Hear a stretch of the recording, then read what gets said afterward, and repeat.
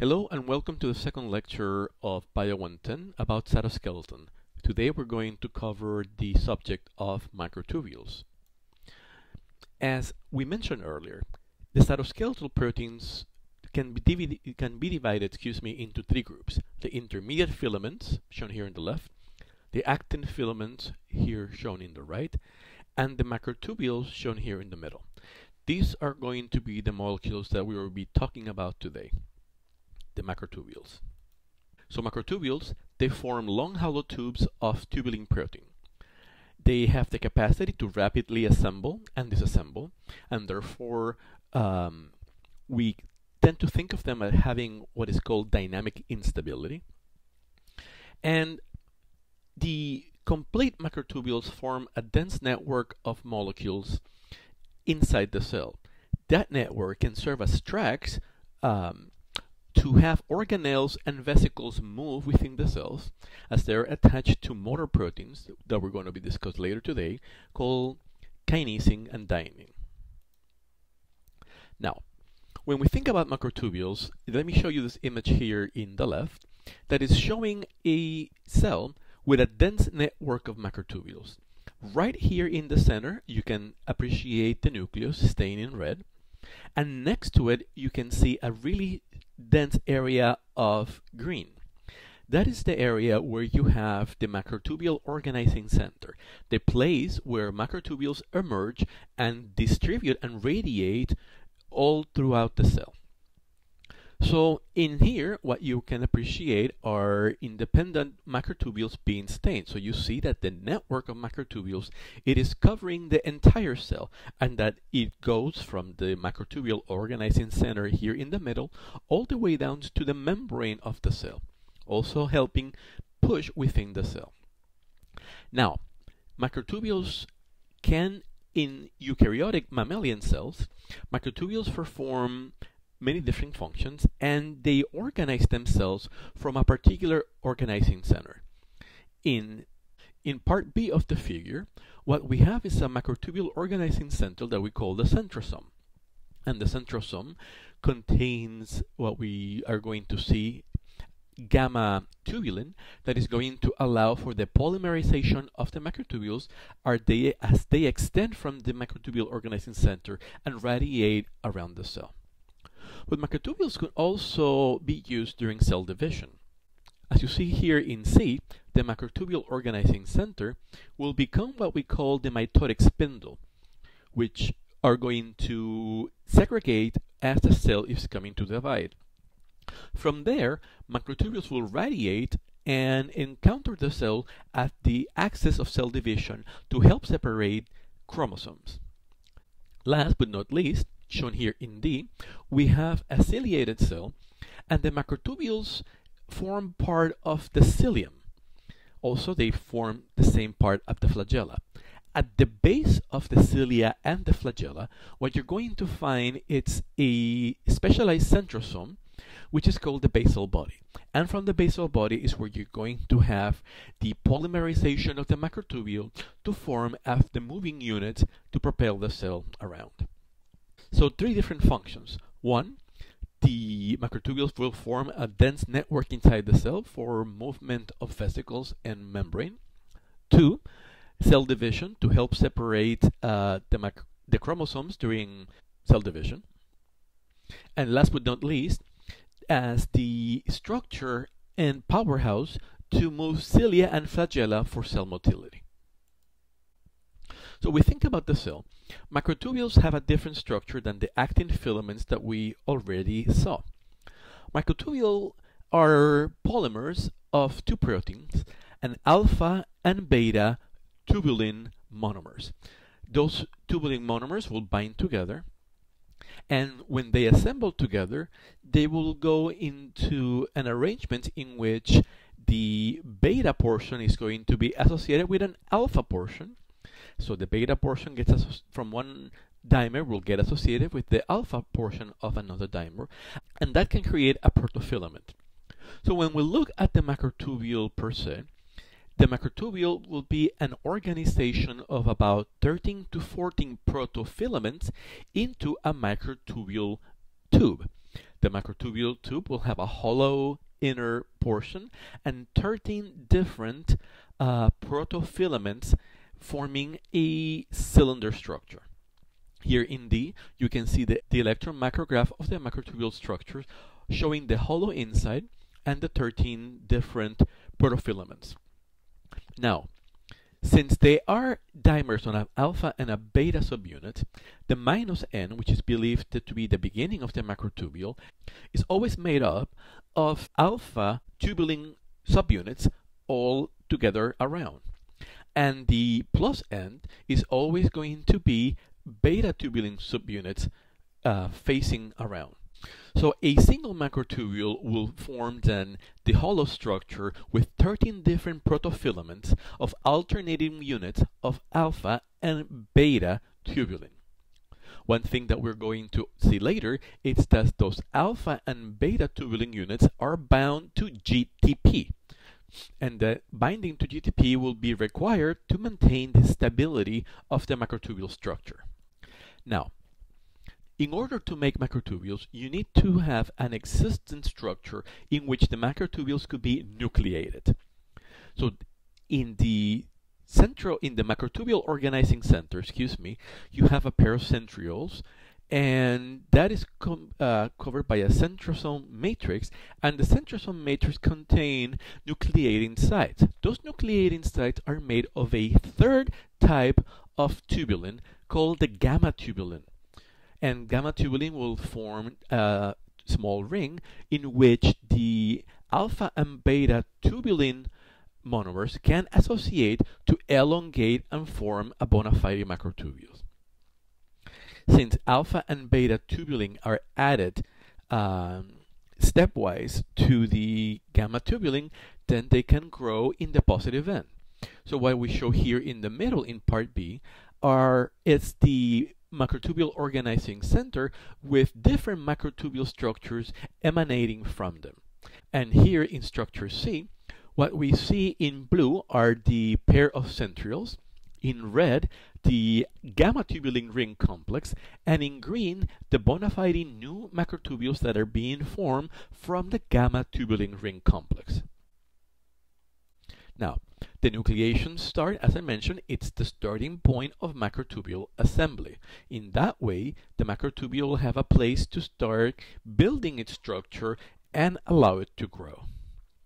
The entire centrosome matrix and nucleating sites as a whole, we're going to call it the centrosome. Now, the centrosome is interesting because it's going to have microtubules that are going to be growing, shown here in red, as they're extending up, and microtubules that are going to be shrinking, followed here by the blue arrows. So for example, when the microtubule grows, you're going to have GTP tubulin that is going to be binding to the positive sides, allowing for the elongation of that microtubule. However, when GTP tubulin hydrolyzes GTP, that is going to form a GDP tubulin, and that GDP tubulin, it's going to then induce disassembly, and that's going to be followed by the yellow arrow showing this microtubule that is long but now has shrunk. So when the microtubule hydrolyzes GTP into GDP tubulin, that is going to destabilize the microtubule, allowing it to shrink.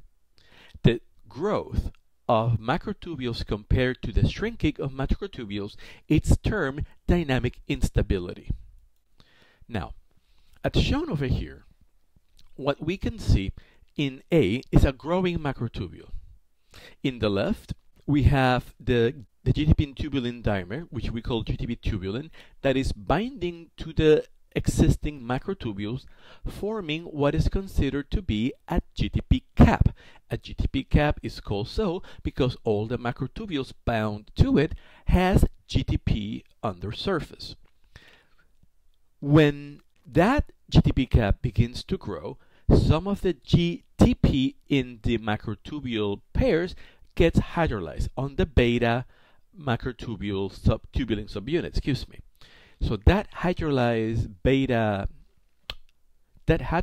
GTP in the beta tubulin subunit now become more unstable. And that instability basically spreads towards the GTP cap, completely inducing the hydrolysis of the cap until you have what we have here on the right, which is going to be the shrinking microtubule. Now, the protofilaments, as you see here in the right, that now contain the GDP macrotubules, begin to destabilize. Not the ones in the middle, only the ones which are at the very end. That the polymerization allows for the macrotubule to begin falling apart, but only at the positive ends. And that is going to induce the dissociation of the GDP tubulin dimer molecules to fall off from the microtubule assembly. So what we have is that switch from the growing macrotubule to a shrinking macrotubule. We call this a catastrophe. Now, this process is reversible. Another GDP dimer can now bind to the disassembling macrotubules, forming another GTP cap, which is going to induce the elongation of the macrotubule again. So when GTP tubulin binds and forms a new GTP cap, that GTP cap will induce growth, and we call that rescue. So the thermodynamic instability, it's the dynamic switch between a catastrophe and a rescue event. The catastrophe is going to allow for shrinking of the macrotubules, and the rescue will allow for the elongation and polymerization of the macrotubule. So now, as we have mentioned before with actin, different molecules used in therapy can be used to study macrotubule assembly and disassembly dynamics. Colchicine, it is a molecule that can bind very tightly to the GTP tubulin. And when it's binding very tightly to the GTP tubulin, it's going to prevent addition of more GTP tubulin to the GTP cap, and therefore prevents the growth of the macrotubule. On the other hand, the cancer chemotherapy agent Taxol can bind to macrotubules and prevent the disassembly of GDP tubulin. Therefore, even the macrotubule that had lost its cap when bound by Taxol, it's going to continue to be stable, and therefore it's not going to shrink back. Now, let me play you this film to illustrate the concepts of dynamic instability. Microtubules continually grow from the centrosome added to a cell extract. Quite suddenly, however, some microtubules stop growing and then shrink back rapidly, a behavior called dynamic instability.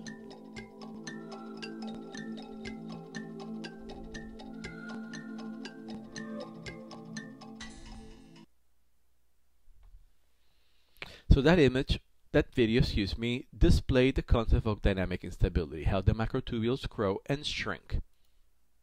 Now, let me show you this other video that is showing now a cell that has been labeled with a protein that binds to the cap of the microtubules, and you can then see how the cap moves from the mitochondrial organizing center to the edge of the cell.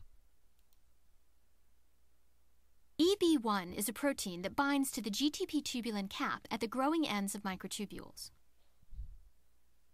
Cells expressing a GFP-EB1 fusion protein reveal the spectacular dynamics of the microtubule cytoskeleton. Note that many, but not all, microtubules in this cell grow from the centrosome.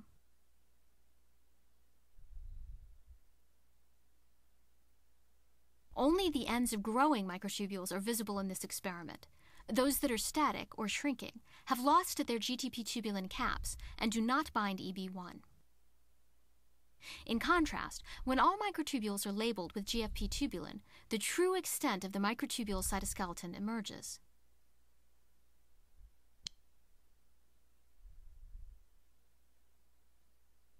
Both growing and shrinking microtubules can be observed. Notice how densely populated the microtubules are inside the cell.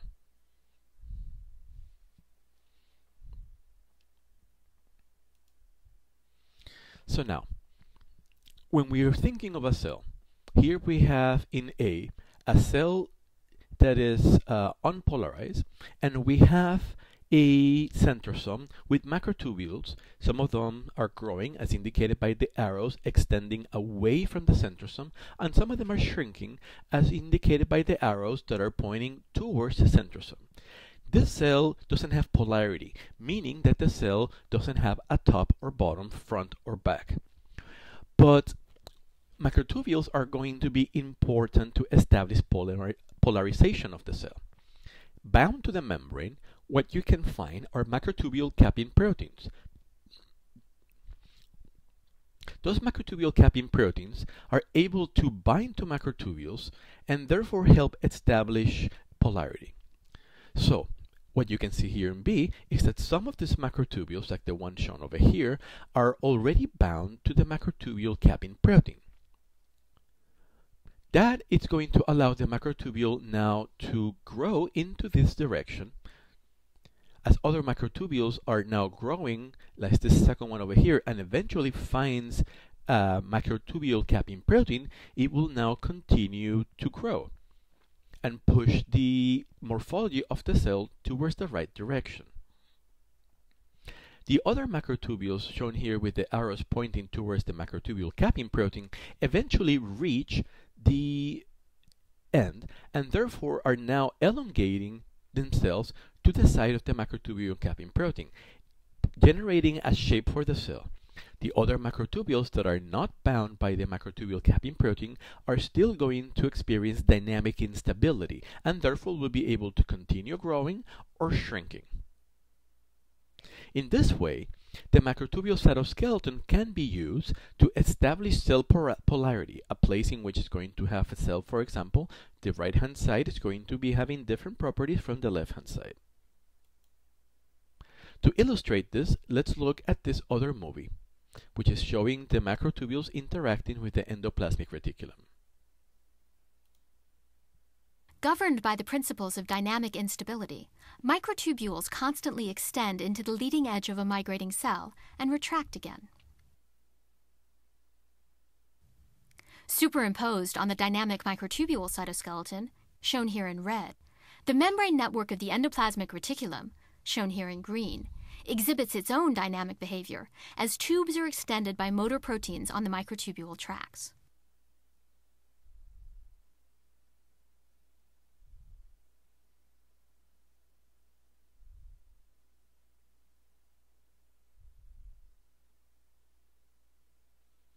So what this movie shows is that the dynamic instability of the microtubule network can be used by the cell, for example, to extend and give also a dynamic nature to the endoplasmic reticulum.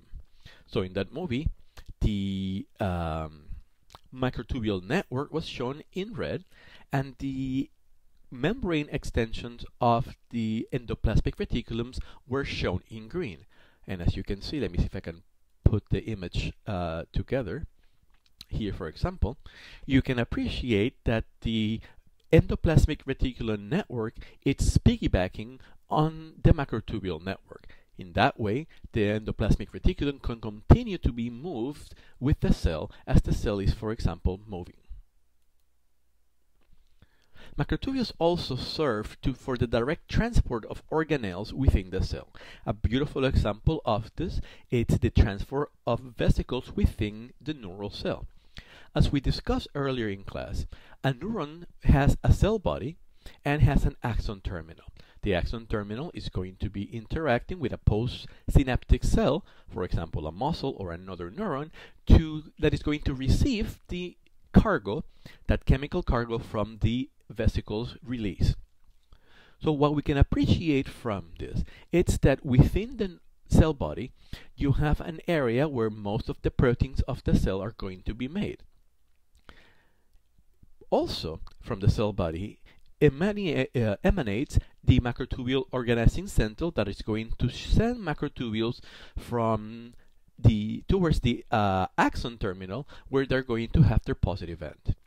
At that point, it means that cargo vesicles that are made in the cell body will be transported through a microtubule network to reach the axon terminal. And those are going to be the vesicles that will be ready to be released when the cell receives an action potential that is going to induce the fusion of the vesicles to release their cargo to the postsynaptic cell. So those empty vesicles eventually need to be reloaded, and to be reloaded they have to travel back to the cell body. So the empty vesicles are going to travel now using the same microtubule network to the cell body and therefore be reloaded to be transported again later to the axon terminal.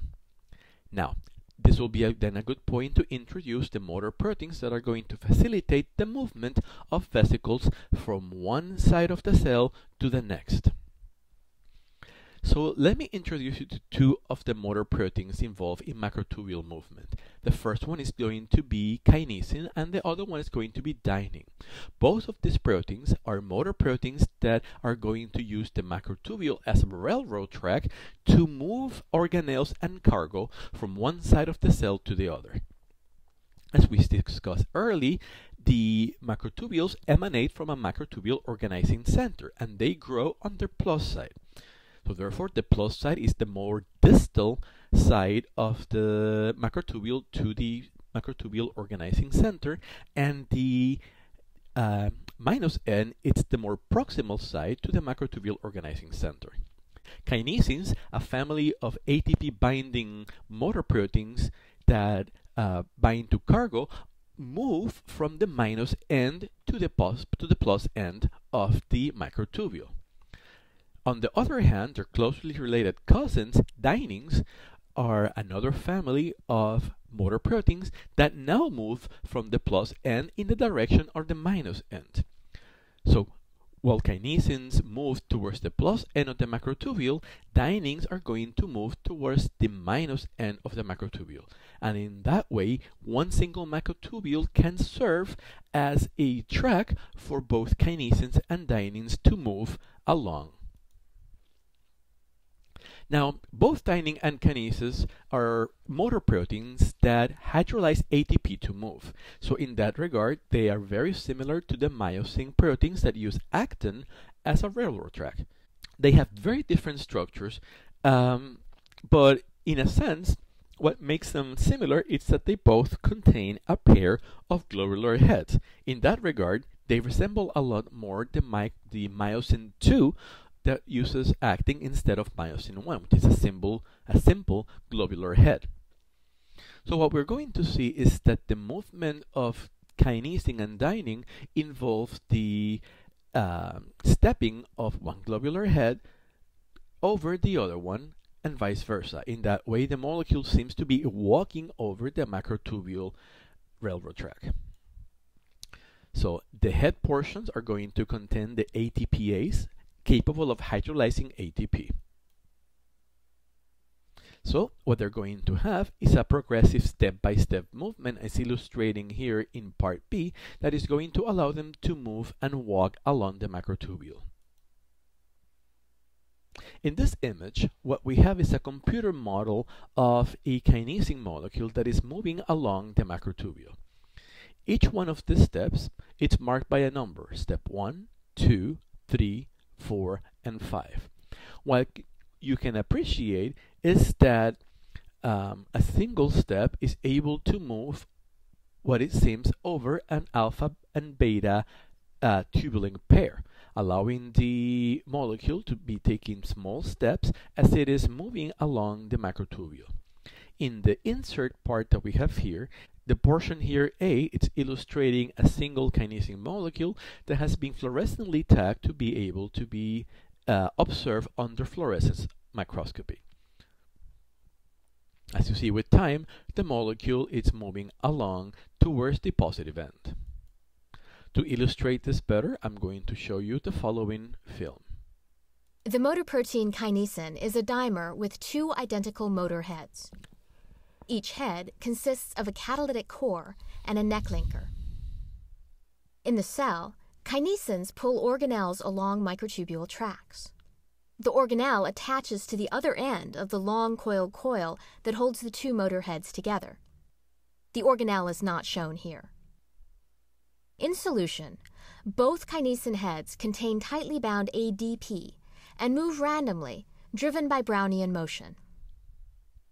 When one of the two kinesin heads encounters a microtubule, it binds tightly. Microtubule binding causes ADP to be released from the attached head. ATP then rapidly enters the empty nucleotide binding site. This nucleotide exchange triggers the neck linker to zipper onto the catalytic core. This action throws the second head forward and brings it near the next binding site on the microtubule. The attached trailing head hydrolyzes the ATP and releases phosphate. As the neck linker unzippers from the trailing head, the leading head exchanges its nucleotide and zippers its neck linker onto the catalytic core, and the cycle repeats. In this way, kinesin dimers move processively, step by step, along the microtubule.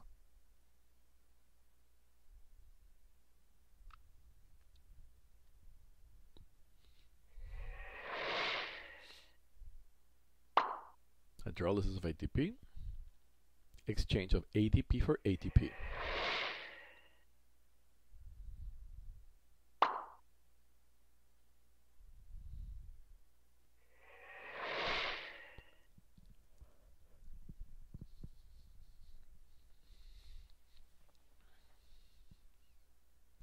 Okay, let's continue. Here is another film, and what we have in this film is a single macrotubule network, and we have taken the kinesin and dynein molecules and labeled them so you can appreciate them. So what you're going to see are the little vesicles moving along this single macrotubule molecule. In this experiment, a cell homogenate containing many different organelles is added to microtubules. Motor proteins are normally attached to the organelles. When ATP is added as a fuel for the motor proteins, some organelles bind microtubules and are moved along the tracks by their motors. Most kinesin motors move towards the plus end of microtubules. Dynein motors always move in the opposite direction. Both motors are used to transport organelles, and occasionally a single organelle, which must have both types of motor attached, can be seen to switch directions. The bidirectional traffic observed here is reminiscent of that in an intact cell.